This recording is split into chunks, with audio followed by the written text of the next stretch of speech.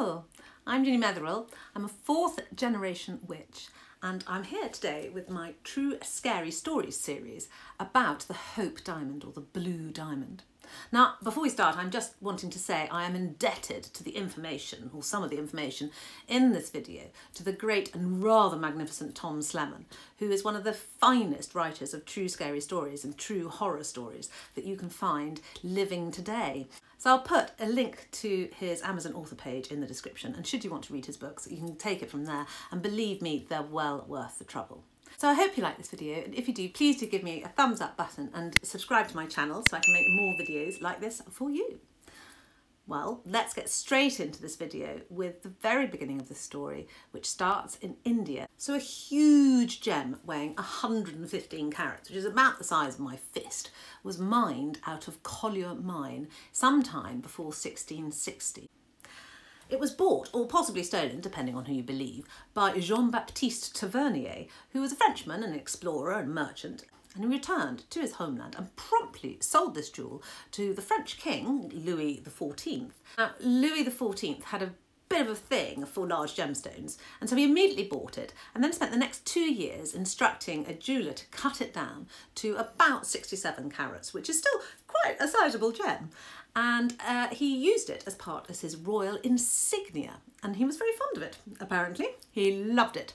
Louis XIV liked to keep this vast gem in the cabinets of his room at Versailles, where he would produce it and show it to his guests, saying, "Look at this vast gem that I've acquired." So it became known as the Blue Diamond of the Crown of France, or the French Blue. So Louis XIV loved this diamond and had it set, and he used it in his state occasions, and when he died it passed on to his son, Louis XV. And Louis XV also adored this diamond, and he had it made into this rather ostentatious and slightly hideous pendant that you can see here. On his death it then passed on to the very glamorous Louis XVI, who was married to the equally glamorous Marie Antoinette. Now, we are all, I'm sure, completely familiar with the fate of Louis XVI and Marie Antoinette, who were guillotined by the National Assembly of France, and the Republic, therefore, was sprung from their deaths. It seems that Marie Antoinette was rather obsessed with the stone and used to spend some time just staring at it in her rooms. And kindly Louis, seeing how much his wife loved it, therefore gave it to her. She is alleged to have worn it at a very grand fancy dress ball in the Tuileries. She loved it because she thought the blue of the diamond matched the blue of her eyes, which were well known for being a lovely, clear, sparkling blue. Her bosom friend was a lady called the Princess de Lamballe, and the princess also had these amazing blue eyes, and so Marie Antoinette used to let her borrow the stone to hang round her neck to complement the blueness of her eyes. As we know, though, life could not go on in this manner for any longer, so the jewel was confiscated with many of the other jewels that were held by Louis XVI at the beginning of the Revolution by the National Assembly. Now, this is where they were rather naive, because they believed, quite rightly so, that the French people owned all these jewelleries and should be able to see them. So they put them on display in the Royal Storehouse, which is the garde meuble, and they posted guards to stand round the front. However, they were a bit lax on security because there was a first floor window round the back, which a band of robbers discovered and climbed in. And they pilfered over 6 nights the garde meuble of the royal jewels, and they just stole the lot. And nobody noticed. And at one point there was 50 people climbing in through that window. The jewel may be lost, but we do know the fate of Marie Antoinette and King Louis XVI. They were taken and guillotined by the National Assembly, and so the Republic sprang from their deaths. The Princess de Lamballe had a much more terrifying fate, in my opinion. On the 19th of August 1792, she was jumped up into a kangaroo court, where she was asked to denounce the monarchy, but with tears in her eyes and in a broken voice, she said, "I will not denounce the king, the queen, and the monarchy." Very bravely, she was then descended on by the mob. They ripped her clothes from her. They took her into the centre of town and gang raped her, whilst surrounded by everyone else. Someone produced a knife and sliced off her breasts. She was then disemboweled. She was still alive. And finally, someone produced a sword and chopped off her head. The head was then styled, apparently. Whether this is true or not, I don't know about the styling, that is, but it was certainly put on a pike and paraded around Paris. And then they carried on parading the head up and down beneath Marie Antoinette's window to jeers and catcalls. A bit horrific, isn't it? This is when the rumour mongers really went to town. They claimed that Tavernier, the person who'd originally brought the stone to France, had actually stolen it from the crown of a deity in a temple in India, and therefore they had incurred the wrath of that temple.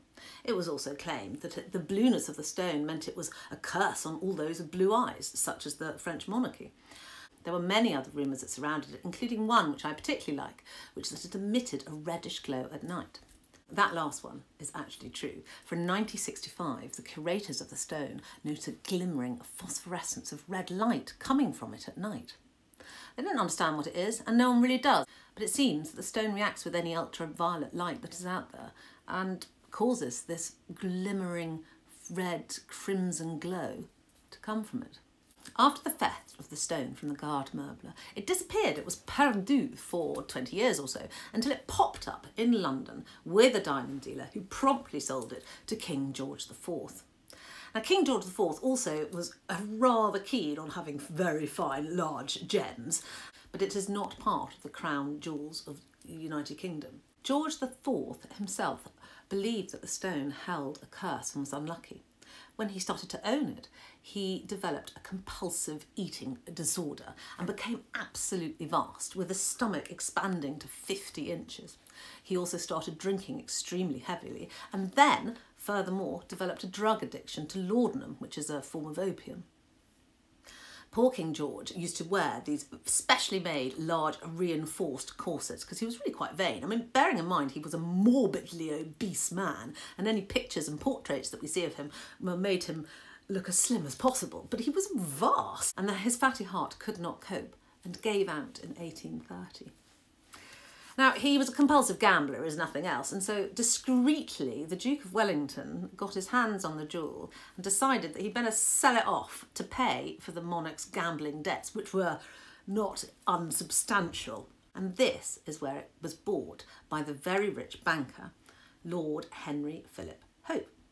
It takes its name from this gentleman.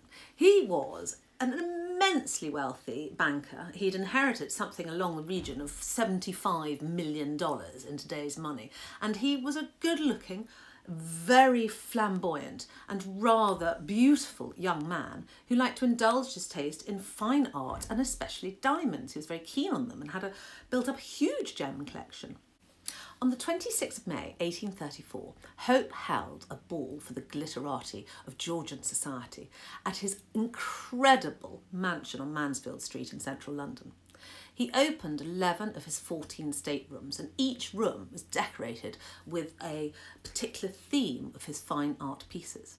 During the party, a young 16-year-old serving girl called Meg was revealed by one of her colleagues to be a real-life Romany gypsy with the power of foresight.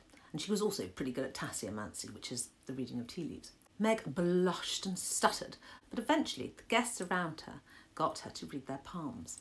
The first person to produce his palm for her investigation was a great lord, a peer of the realm. What Meg saw in his hand, she immediately realised she could not reveal at all, because it was a list of all the women that he had ruined by making love to them and leaving a trail of illegitimate children throughout the land. He was a depraved and slightly lechy soul, to say the least. However, she did say to him that he had 3 beagles and had recently had a very great loss. The Lord of the Realm did have 3 beagles and had just lost his beloved mamma, so he was mightily impressed. The next person to produce his palm for Meg to read was a general, and as soon as she took hold of his palm, she had visions of all the battles that he'd ever been in and all the traumatic details of those times. She also had a foresight that he was going to be shot in battle with a bullet through the head.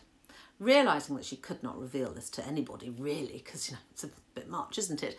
She then told him that he had a sister who played the piano beautifully, but had long passed, and now looked down upon him as a guardian angel.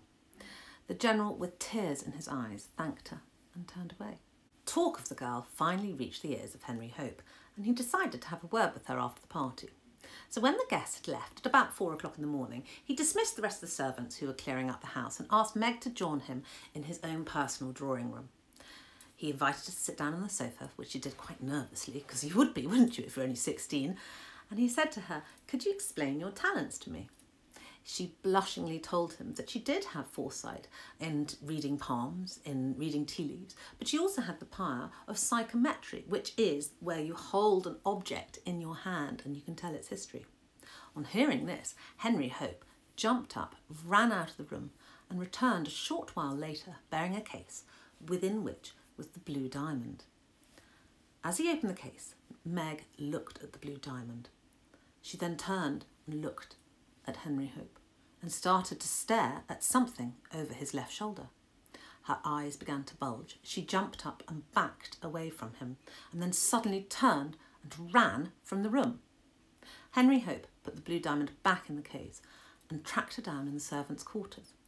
When he asked her what was wrong, she started to cry and shake and said that she had seen a tall, at least 7-foot, turbaned, black-robed gentleman with a skull face standing behind the left shoulder of Henry Hope as soon as he revealed the diamond. She explained that she felt that the being was ancient and it controlled all those who possessed or held that diamond. She grasped Hope's arm and begged him to get rid of it, as it would cause such great death and destruction for him if he kept it. Meg left Lord Hope's employment at that point, and she left a note saying that she was too scared to remain with him because she did not want to see that blue diamond ever again. Needless to say, Hope's health now deteriorated and he suddenly died in 1839. His nephew, Henry Thomas Hope, inherited the stone on his death, and he decided to display it at the Great Exhibition of 1851 in Crystal Palace in London. Now, Queen Victoria toured this exhibition and she came upon the Hope diamond and asked to hold it. And as she pulled it out and turned the diamond through her hands, she could see galloping horses in its facets. Later, her husband Albert had a very, very serious crash with some runaway horses and a coach, which killed several people, but left him without a scratch. Lord Francis Hope was the next person to inherit the stone. Lord Francis Hope was a fast-drinking, gambling bon vivant who had a penchant for fast ladies and slow horses.